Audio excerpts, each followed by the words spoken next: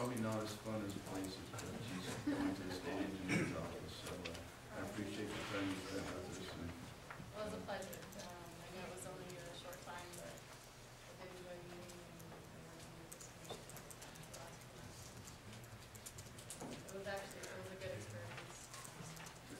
Quite a bit different than other boards do. It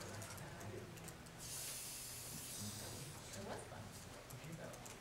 can you find us a replacement case? It's easy and pleasant to work with. I will try. Be all right. I will try.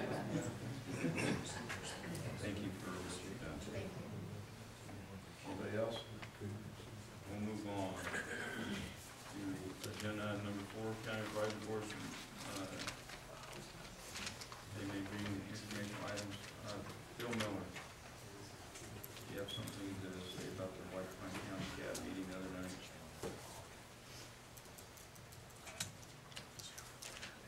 Good morning, Commissioners, Chairman Rob. It's nice to see familiar faces again. I've been asked, for the record, Bill Miller. I've been asked to come before you. I just represent White Pine County CAB on this issue. And the issue is Cummings Lake. I'll bring it before you tomorrow, but I'm not going to be here tomorrow. Cummings Lake, there was a town hall meeting the other night, and staff presented, and the EP was here and presented the cases of mercury. The cases were brought up. The pike in the lake and the dam was briefly talked about. I've been involved with Cummings Lake for over 20 years. In the mid-2000s, especially in 2004, that was one of the premier trout fisheries in the western United States. Pike were introduced, and that lake has been destroyed. It's been 7 years now since we've heard of the mercury and the pike. The dam issue has been around since I went to a meeting in 1994 with the Department of Transportation and trying to discuss the issues of how we're going to raise the dam and different alternatives.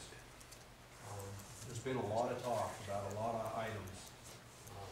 3 items mainly are the dam, the mercury, and the pike. And we've all discussed what we're going to do, but nothing has come to fruition. When I attended that meeting the other night, and I expected and I anticipated, like the rest of the public that was here, there was 50 or 60 people here that attended that town hall meeting, and we expected answers on where we're going. And I was frustrated. There were 3 county commissioners in attendance. It is very important that we get that lake back up to the status that it is, the potential that that lake possesses. I've gone, this coming Wednesday, I've placed, along with County Commissioner Lori Carson, an agenda item to go before the White Pine County Commissioners and ask them if they would form an ad hoc committee of local people with interest and background knowledge to assist NDOW staff and other groups to see what we can do to get this thing opened up to the public. Tomorrow there will be a gentleman here that's our chief, our director of our economic diversification. And the following day he done some research, and I can't tell you how many millions, I thought it was $7 million, $10 million to assist in this Cummings Lake project that NDOW can apply for to help them mitigate these issues. So I want to tell you that this lake, you asked before, I appreciate Commissioner McBeth, this is a very important renewable resource that's available to White Pine County. In 2004, over $2 million in anglers' money came to White Pine County. And right now there's less than $2,000. $2 million is a lot of money. If we're going to spend $10 million, we can recoup those costs in just a few years. So, not getting into too much depth, but just that is one of the hot spots for White Pine County. You couldn't launch a boat out there for all the people. You go out there today, and I'll bet you, I was out there last weekend, I saw 2 boats. The pike that are coming off there now, they're only about that long. They're very, very skinny. I don't know how many years ago we took pike off the game fish species list, 4 or 5 years ago. So we need to get the ball rolling. I think by establishing this ad hoc committee, work with NDOW staff and the commission to get this thing opened up and start drawing more people to White Pine County. I'll guarantee you there's a lot of people that don't even buy fishing licenses in White Pine County because between Bassett Lake and Cummings Lake, there's nowhere to fish.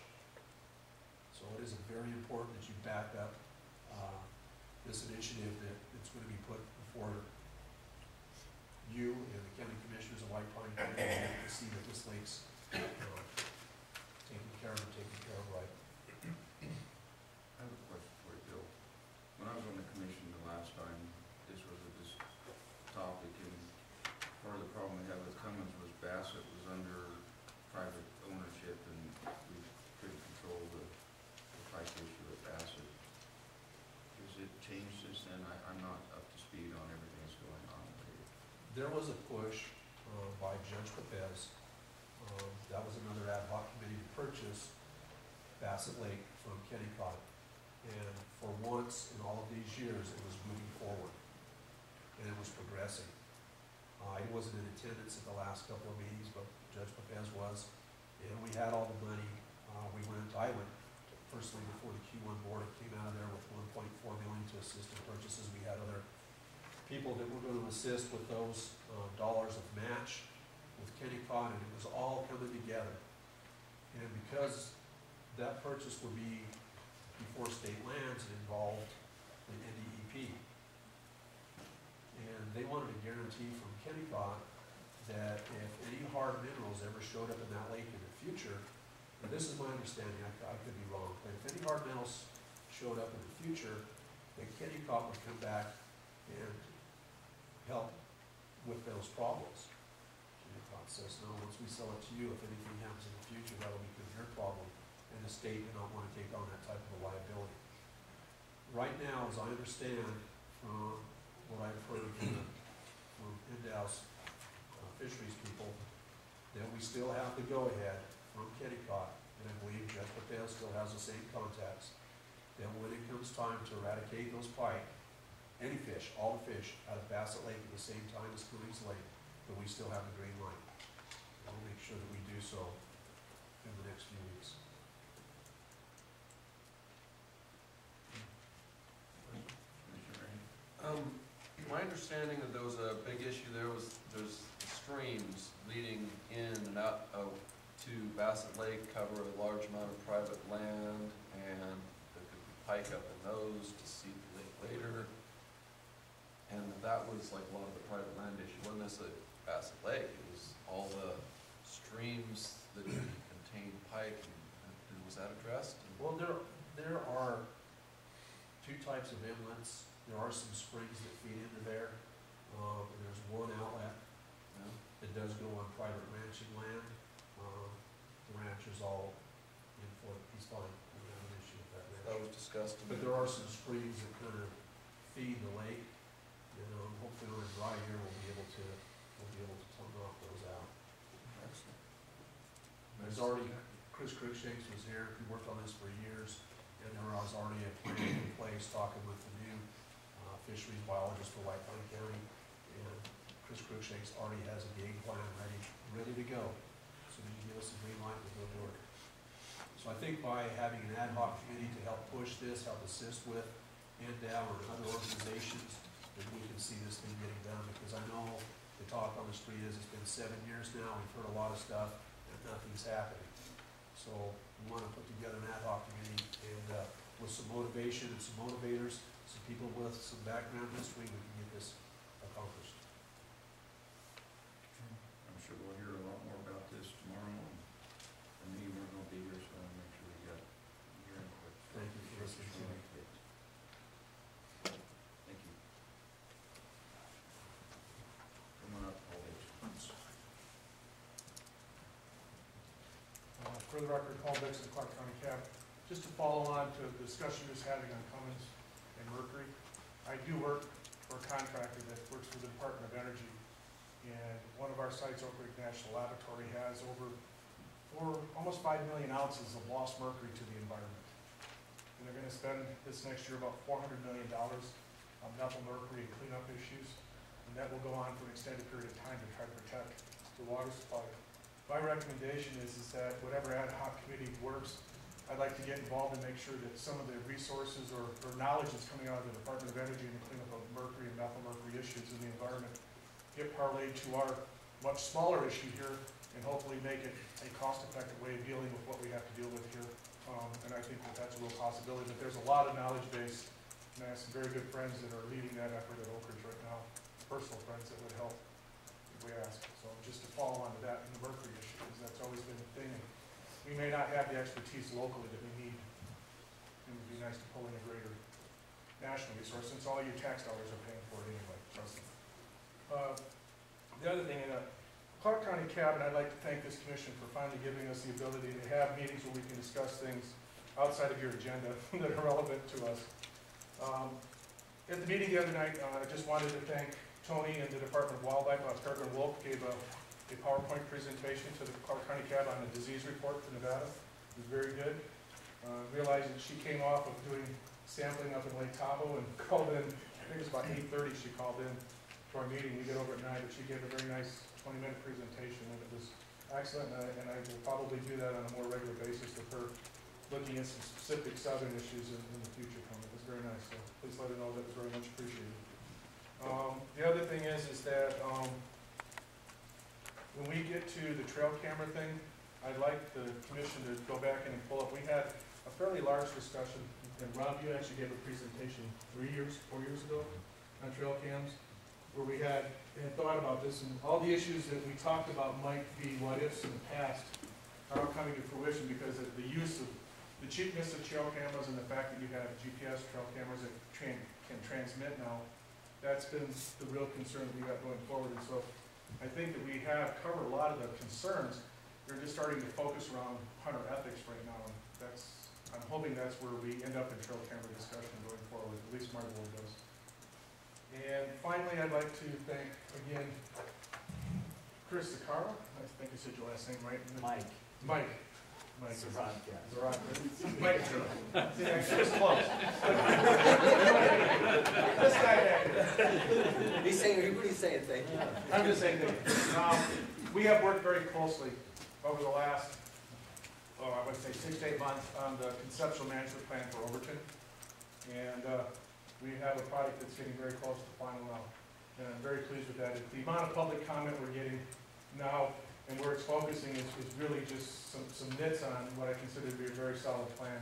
And so I want to thank you guys for working very closely with Clark County guys on that, because Overton is our big issue. And so those have been things that we've been able to do since you give agendas, starting with Commissioner McBeth, that allow me some free time in my limited window to actually talk about things other than your agenda. So thank you. You. Gil?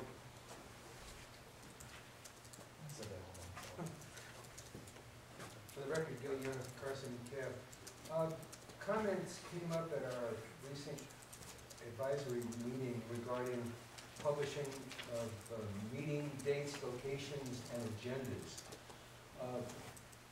We know well in advance when our meeting is going to be. The agenda doesn't get published until about 3 or 4 days prior to the meeting. So it's kind of difficult to get, for the department, I think, to kind of get everything on the particular agenda, but at least it would be good if the website, the department's website, at least had meeting dates, locations, and times. We do publish, when we do publish the agenda for the public, it is put on the Carson City, their own site. And we've had comments on how easy that is to find or get through, dig down through their website, but I tried it, and several other people tried it, and we all came back with the comments that if you know where to hover in the right spot, it comes up relatively quickly. If you put in a search in their search box, it's not really totally effective. So we have some issues to do at home with the city's website, but if the department could at least try to keep current the date of the meeting, location, and time, it would be very helpful to the public that we're trying to draw to come to our meetings. Thank you. Thank you. Any other county advisory?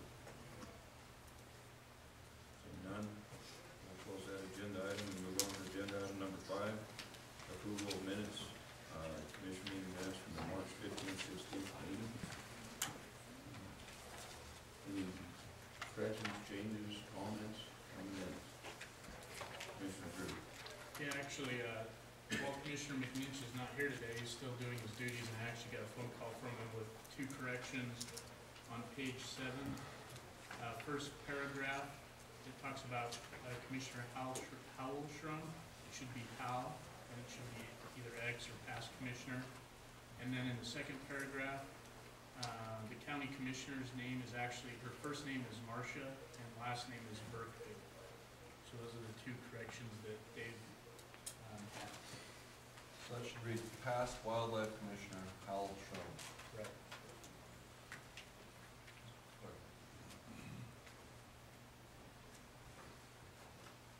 Any other comments? Commissioner Ray? Just 2 brief things. They're very good minutes, as usual. One thing more clearly, identify the point on page 22, and that would be an insert point where it says Commissioner Raines said he, said and he, and that third of the bottom paragraph, just a single, 2 lines. Should be Commissioner Raines said, for the first time in 6 years, he is.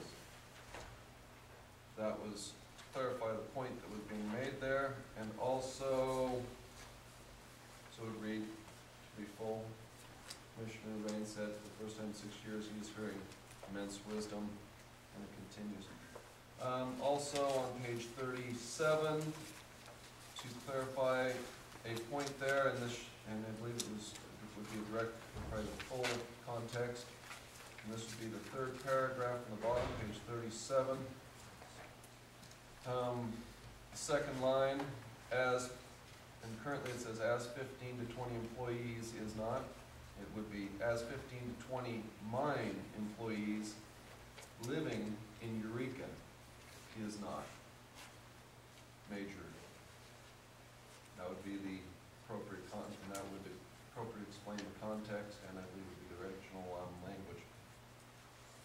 As 15 to 20 mine employees living in Eureka is not. So otherwise, it's really out of context.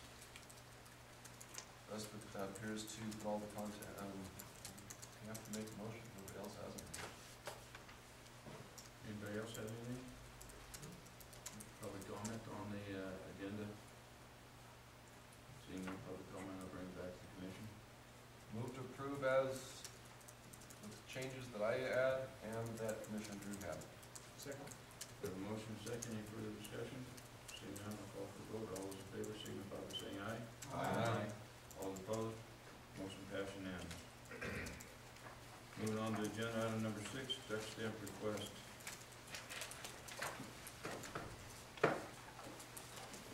Morning, Morning. I'm Mark Farman, staff specialist with the Habitat Division at NDOW. And just real quick before we cover the next 2 agenda items, Chris Carlo, I'm sorry, Mike Zaraka, and we would like to personally thank Commissioner McBeth and Mr. Dixon for being actively involved in the Overton planning process. They went to all our scoping meetings and have really helped move that process along, including refereeing, as I understand it, at the CAB meeting, refereeing some heated debates over some of our staff proposed strategies, which are designed to resolve conflicts between user groups. So we really appreciate your help on that. It makes a big difference. Okay, we're here today to talk about our proposed duck and upland game bird stamp projects. We're seeking approval of the proposed FY14 projects, and hopefully you all received the related commission reports. There's a duck stamp report sent to you, upland game bird report sent to you, and we know you're all interested in the Fallon Wood Duck project, so we sent Dr. Chris Nicolai's report on that separately as a follow-up item. Suzanne and I both have extra copies of all those items. If any of you need an extra copy, please let us know. Today, Mike's going to cover the duck stamp projects in a little more detail. I'm going to give a quick overview of the budget status on each of these programs. I manage the wildlife reserve accounts, which include these 2 programs. And we also have today some staff experts. We have, in addition to Chris Nicolai, we have Russell Wilson, who's here from Landau, two of the top waterfowl experts in the state. And we also have Sean Espinoza from staff, who's here, and as you know, he's an expert not only on sage grouse, but the other upland game bird species that are talked about in this report. So if you turn to page 11 in your duck stamp report, I just wanted to briefly give you an overview of where we are budget-wise for the duck stamp program. Page 11 gives you a very brief overview. At the beginning of FY13, we had roughly $510,000 in that account. Today, we're seeking approval of $142,950 for FY14 projects. If you assume full use of that money, which is conservative, we typically, right now, we've really stepped up our efforts. We're spending roughly 85 to 90% of what we've been approving in the past. We really have stepped up the effort to spend the money. So if you assume full use of the money, our estimates are that we'd be roughly at $400,000 remaining balance at the end of FY14. So before I turn it over to Mike to talk a little bit about duck stamp projects, is there any questions regarding the overall program or the budget status? Okay, Mike?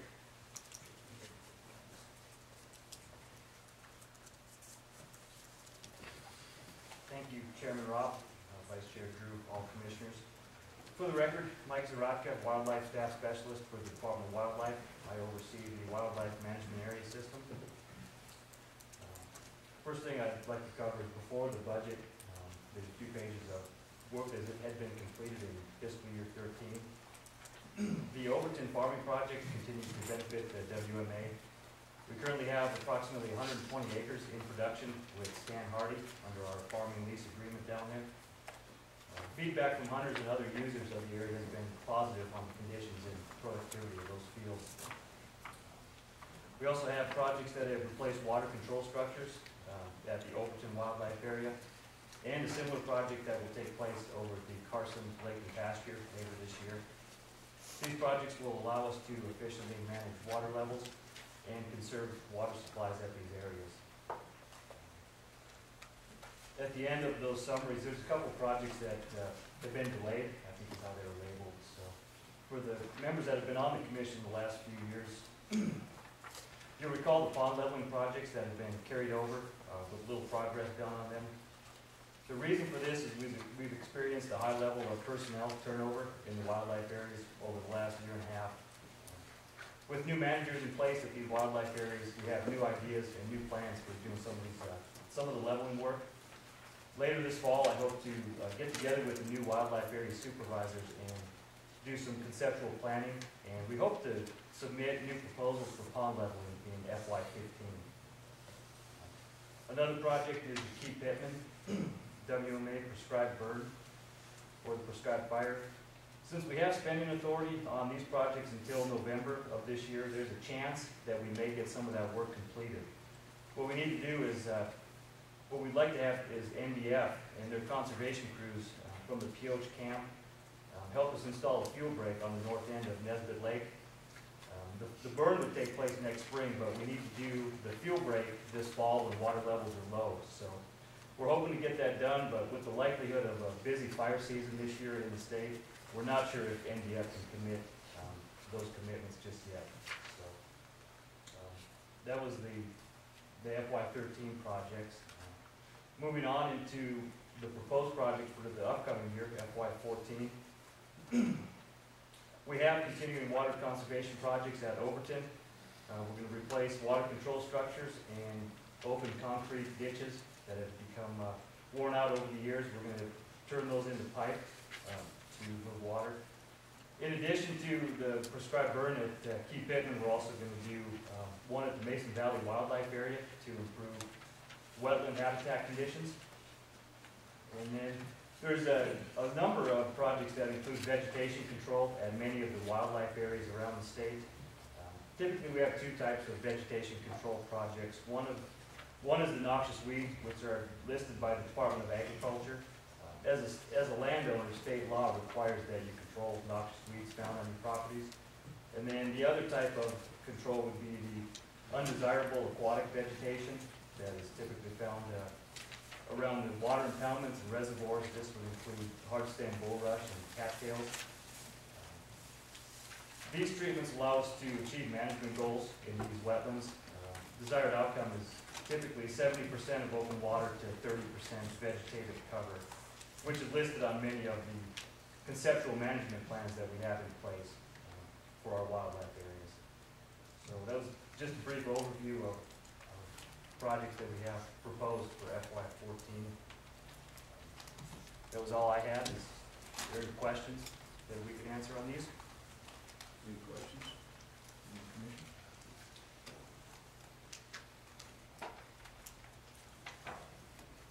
Commissioner Rain?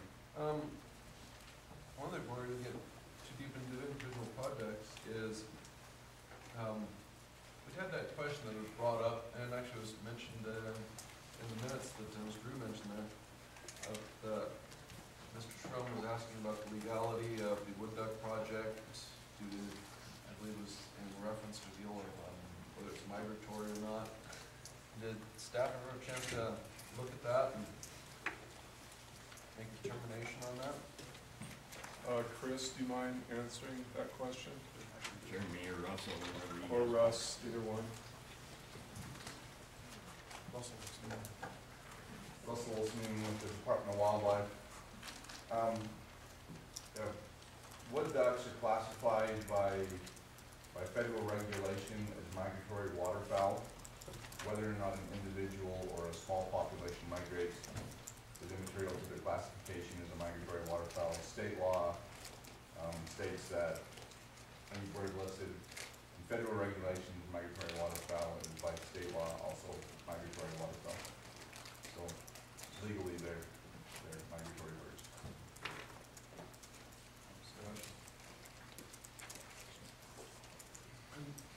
Mr. Chairman, we plan on going through these one at a time. I was hoping, just, If that's your request.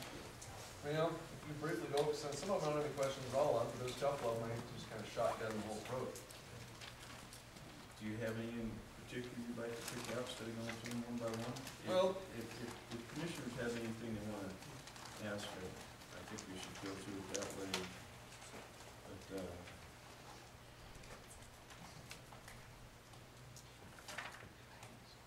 or, go ahead. Yeah, I mean, there's a couple, I had a couple questions on, but I really don't want to go out of order, if we're going in order. Go ahead and go out of order. Go ahead and go. You're on record, I'm allowed to go out of order in this meeting. Okay. Well, I think, I'm looking at it going, I just don't know each individual, wildlife management areas. We're gonna take it out to public comment. If CAPS have any comment on this, we're gonna get people more directly involved with these wildlife management areas to speak to them. And, I'd kind of like to get some CAP input before I start directing this way too much. First was the projects involving the pond leveling you were talking about earlier. Could you get a little bit more in depth in the costs of those and timeline on that? And, following that, like, more stuff about the wood duck project. Okay. For the record, Mike Zarate, Department of Wildlife. The pond leveling projects were initially set up for the Overton Wildlife Area, Key Pittman Wildlife Area, Kirch, and Mason Valley Wildlife areas. What was proposed to do was, over time, a lot of these impoundments and ponds get sediment, gets due to runoff, accumulates in them. So what we wanted to do was deepen some ponds, remove some of the sediment, and actually, level them to make for a better hunting experience, as opposed to having drop off and deep parts of ponds and shallow areas. So that's similar projects. All the wildlife areas, all four had projects. For Overton, we were going to do the Pintail and Wilson Pond area at Key Pittman. We were gonna do the north ponds up by the headquarters for the residents.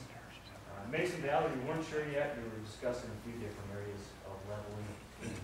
Out at Kirch, we were gonna do some work out at the old place.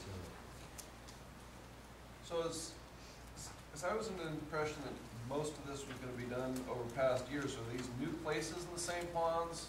Or as you're trying to talk about earlier, I think, was some of it didn't get done, and so now we're gonna do that, didn't get done previously? So I'm looking at, well, didn't we already spend money to do that? No, we had never spent any money. We did have some funds set aside to do initial survey work. Ideally, we would use a company, or Ducks Unlimited would probably offer the biologist and some biological input and the survey work. So we would typically use them. But money for surveying was set aside, but was never used. And then on the wood duck project, I mean, I see quite a bit of paperwork on it, but, you know, we had some, you know, pretty good promises and hopefully some results. And what results would we be expecting in what time frame? When are we gonna have a good conclusion to?